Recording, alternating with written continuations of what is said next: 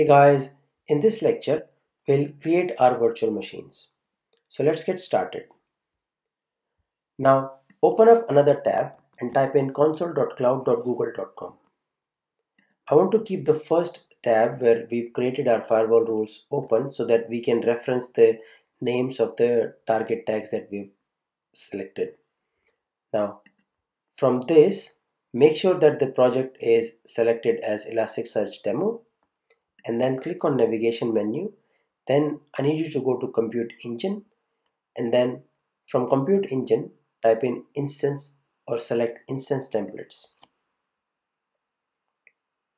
Now instance templates allow you to create reusable templates that can be used to create virtual machines. Now since this is a demo lab, we'll break our virtual machines and we might have to delete them and recreate them. It is easier if we create an instance template, then we can just reference that template and quickly create our virtual machines. So from here, click on create instance template.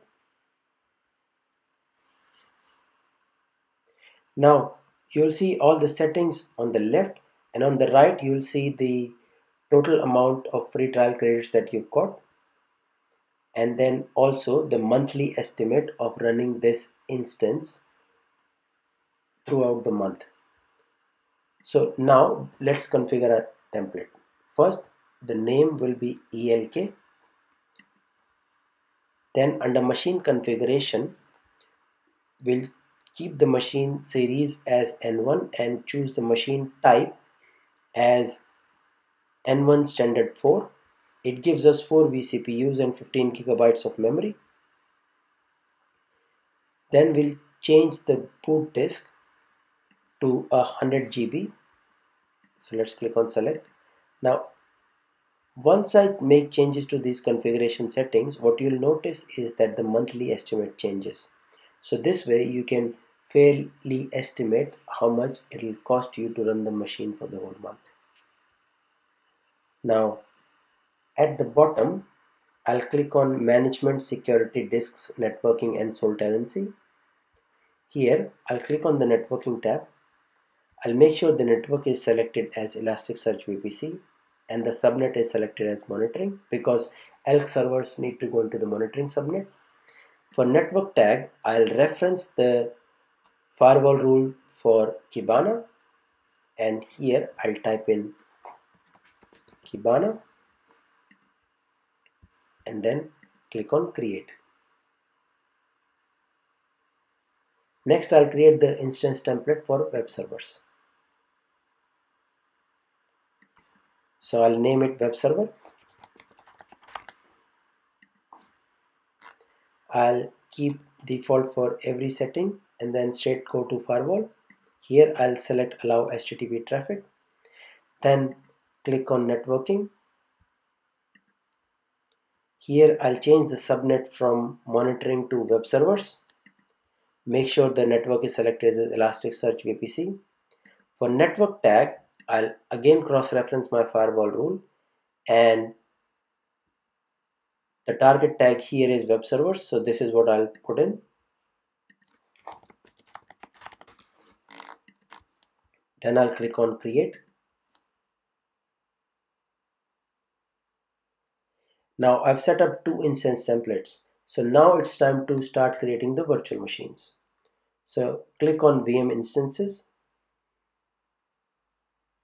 then click on create. Now from the left menu, choose new VM instance from template. Now we'll create the ELK servers first, so choose ELK and then click on continue. Here we'll leave the name as default. In the region tab, we'll choose US West 1. For zone, you can choose any zone from US West 1. Just make sure for all your instances the zone is same. So think of a zone as a data center. You want all your instances to be in the same data center. Then we'll keep everything else as default. Click on Management, Security, Disk and Networking and then click on Networking. make sure that our instance is in monitoring subnet, and then click on create.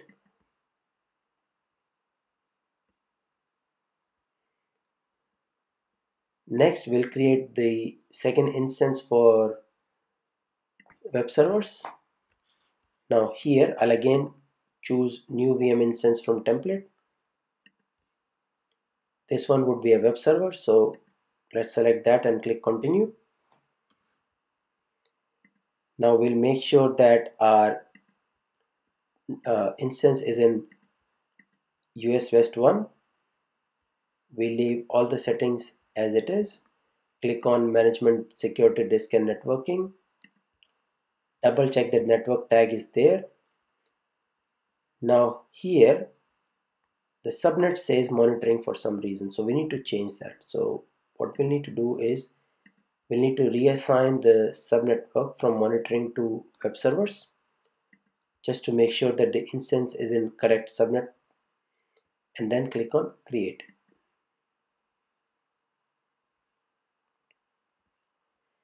Now click on create instance again. Select new VM instance from template. Choose web server, click on continue. Now we'll need to make sure that it is in the correct region, US West 1. We'll leave everything else as default. Go to management, security, disk and networking. Click on networking, and we'll have to correct the subnet here as well. So just choose web servers, click on done and click on create. So this way we have created 3 virtual machines, one for our ELK applications and 2 web servers. Now there's a couple of things to note here. On the left hand side you'll get the names of all these virtual machines. You can also get the zones. You can see that they're all in the same zone, which means they're all theoretically probably in the same data center, or in the data center that are very close to each other. You have the internal IPs, so that are mapped to the particular subnet they're in.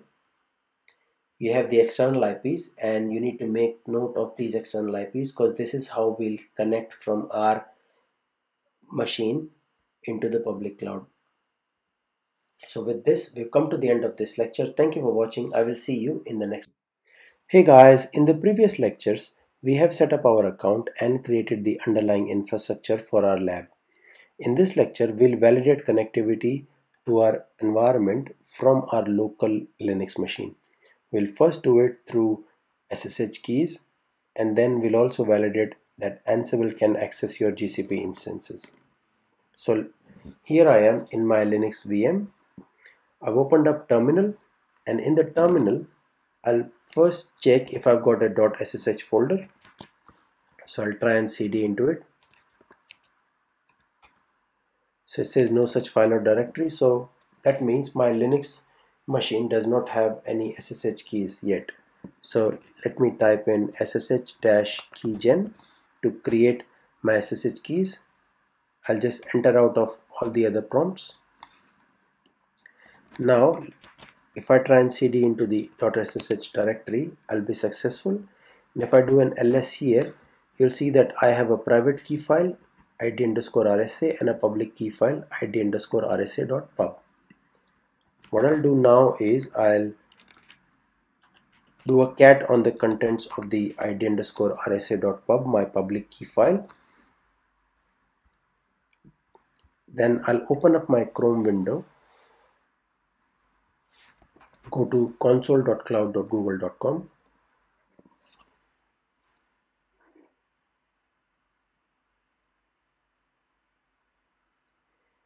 Here I'll first make sure that I'm in the correct project, Elasticsearch-demo. Then I'll go to the navigation menu, then go to Compute Engine, and then metadata inside Compute Engine.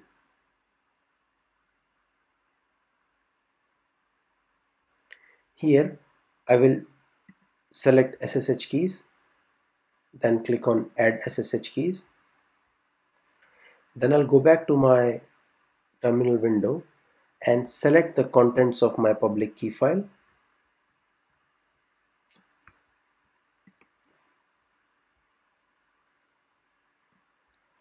Now I'll right click, copy. Then I'll go back to the Chrome window and paste the contents inside the text box. And then click on save.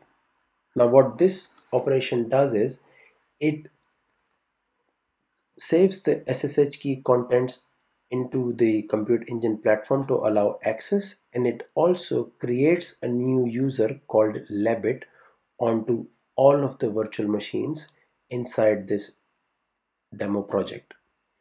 So I'll go to VM instances,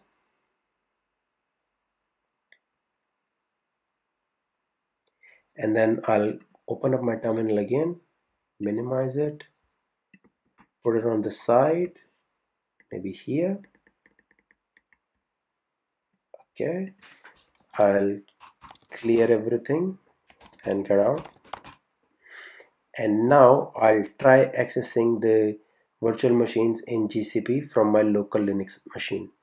So SSH labit at, and then I'll type in the public IP address 34.83.54.213. I'll type in yes, and as you can see I was able to access the GCP virtual machine. So I'll exit out of this and continue this for the other two web servers.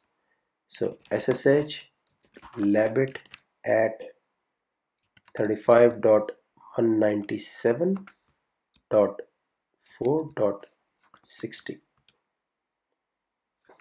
Type in yes again. Successful, so I'll exit out of this as well.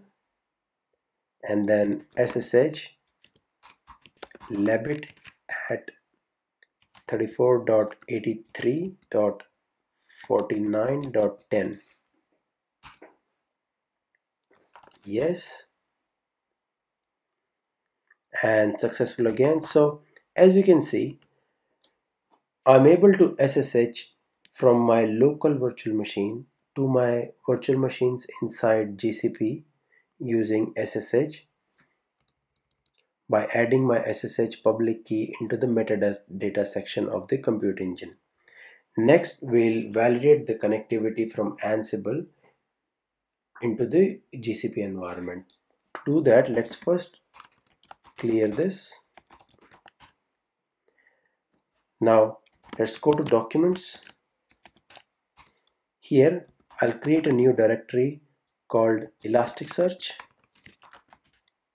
or rather I'll create a new directory called Ansible.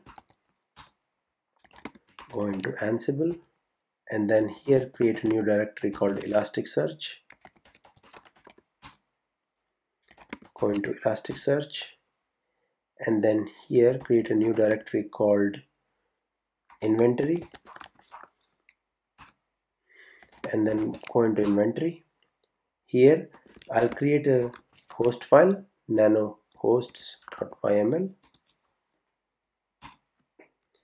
and here I'll create a new group called ELK, and then in that group I will assign the public IP address of the ELK server, so 34.83.54.213. Now I'll create another group called web servers. Here I'll type in the public IP address of the web servers, 35.197.4.60, 34.83.49.10. Then I'll create a group called all. Here I'll type in the three public IP addresses, so 34.83.54.213, and then 35.197.4.60 and 34.83.49.10. and then I'll save this file.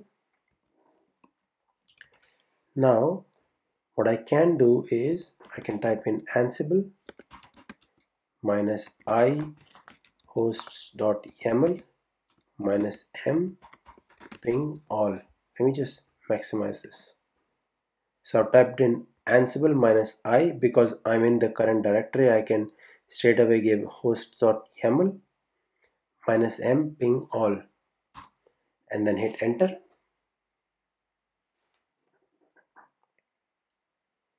So finger crossed, I should be able to access my public IP addresses. So as you can see, I'm getting success back.